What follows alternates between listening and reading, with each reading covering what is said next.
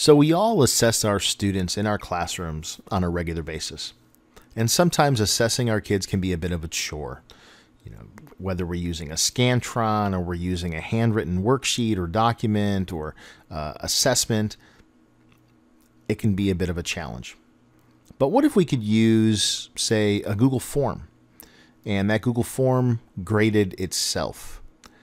Well, Google has just released quizzes in Google Forms, and in this 3-minute problem solver, I'm going to show you how to set that up and how to use them in your classroom.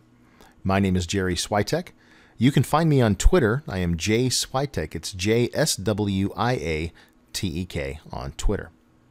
So I'm signed into my Google account already, and I'm just in my Google Drive.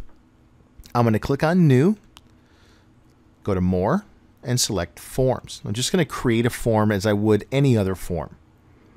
So here I'm going to go ahead and put in the name of the quiz. We'll call this Assessment. And I'm going to give this question number 1. And we'll add a couple of options.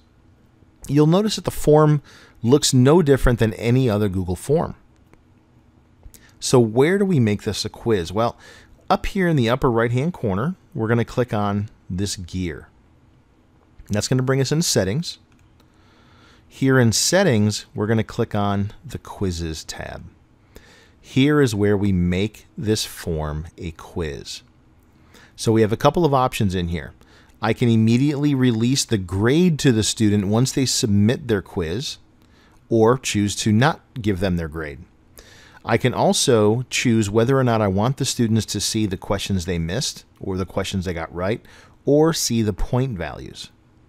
I'm going to go ahead and leave all of that selected, just the defaults, and click on Save. So now you'll notice here that I have an answer key button has appeared. So for each of these questions, I have to tell Google Forms which is the correct answer. So I'm going to go ahead and click on Answer Key. In this case, let's choose option number 2.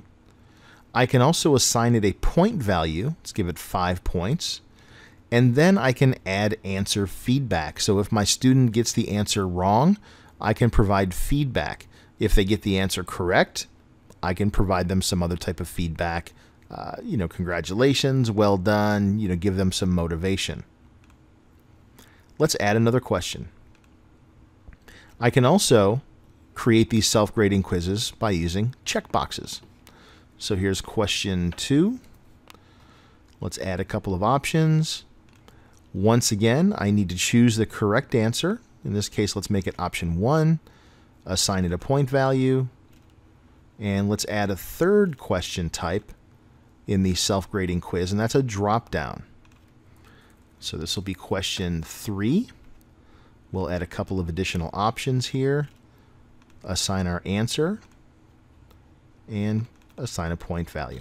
So once I'm finished building my quiz and adding my answers, I simply click on Send in the upper right-hand corner. I can then email this to my students if I want to, or I can click on the link to provide the link to my students, or I can even embed this right into my class website or my class blog. In this case, though, I'm going to copy the URL, pop over here to a new tab. I want to show you what this looks like. So here's our quiz. You can see 5 points for each question. Let's go ahead and answer this questions very quickly here and submit. And you can see here that it says our response has been recorded. Here we can view our score, and there we are. We see the answers we got right, our total points, the answer we got wrong, and it shows us the correct answer. So that's how we can take those assessments, sometimes a bit of a challenge, using Google Apps for Education, using Google Apps. This is available for all Google accounts. We can take those plain Google Forms and turn them into self-grading quizzes. My name is Jerry Switek. Again, on Twitter, it is JSWIATEK. This was your 3-minute problem solver.